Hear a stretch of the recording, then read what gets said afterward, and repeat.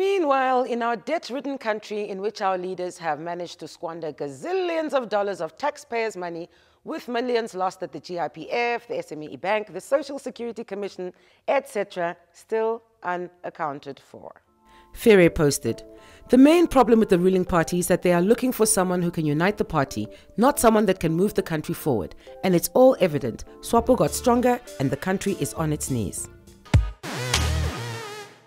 And yet we were able to spend another 1.9 billion on the business ambitions of veterans.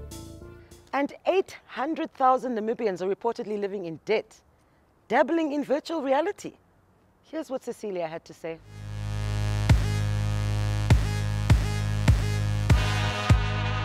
Wow, 800,000 people living on debt. How do these people live on debt?